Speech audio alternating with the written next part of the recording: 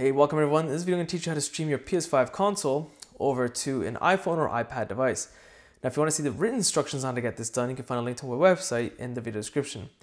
Now I'm using an iPad in this video, but the steps are exactly the same for an iPhone. The only reason I'm using an iPad is because the screen is bigger. It's much easier to record and show you guys the playback. So a couple of things to keep in mind is that this works best if your PS5 console is on a wired Ethernet connection, and then if your iPhone or iPad is on the same network as your PS5 console. Not only that, it's also best if it has a strong Wi-Fi connection. The next thing you'll need is a free account for a PlayStation Network account. Basically, this is the PlayStation Network account you're going to use on your PS5 console. You need to have those credentials handy. So the first thing I'm going to do is set up your PS5 console to get ready for streaming. What you'll want to do on your PS5 console is go to the main settings menu, then go to system, then remote play on the left, and then turn on enable remote play. While still under the system page, select power saving on the left, select features available in rest mode.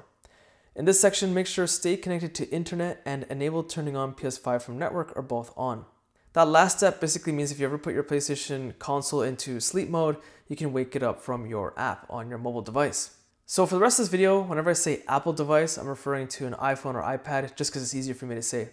So what you want to do is pair the PS5 controller over to your Apple device, and to get this done is super easy. What you want to do is press and hold the PlayStation button and the share button together at the same time and hold those two buttons together until the light on the controller starts to flash. When the light starts to flash, that's when you know it's in pairing mode.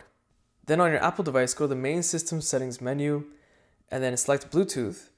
And then we're going to look for a device called DualSense wireless controller. To simply tap on it and it should connect to your DualSense wireless controller. The next thing you'll need on your Apple device is the Remote Play app. I'll put a link to the app in the video description, or you can simply go to the App Store and look for Remote Play by the developer PlayStation Mobile.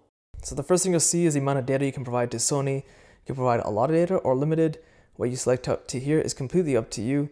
And of course it's saying it wants to allow connectivity to local devices on your network. Say OK, because it's going to need connectivity to your PlayStation 5 console. In this case, you're going to set the PS5 icon, give you a pop-up telling you what steps to do on your PlayStation 5 console, which we've already done together.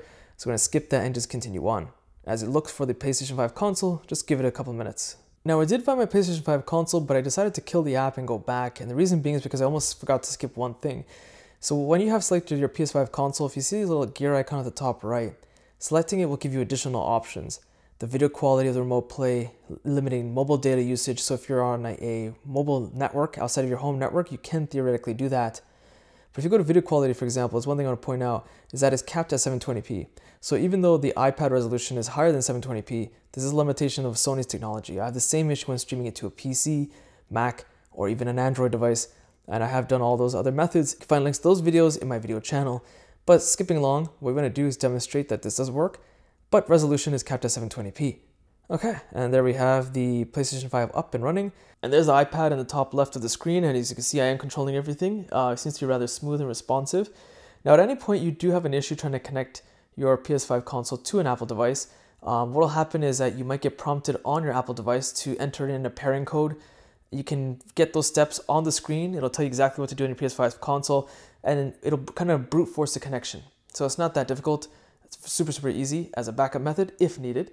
And that's pretty much how you get streaming over to your Apple device. Super simple. And that's pretty much a wrap. Now, just one thing to keep in mind is if you want to use this service while over on mobile data, so basically you're outside your home network, it can be done, but don't expect stellar results. This is strictly dependent on your mobile signal, but also your home Wi-Fi connection or wired Ethernet connection, whatever you have on your PS5 console.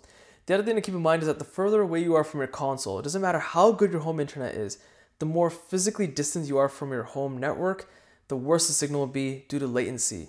A strong home network will not fix that. You could be halfway across the world and it'll be just god awful. Nothing you can do about it, but that's just literally a physical distance issue problem.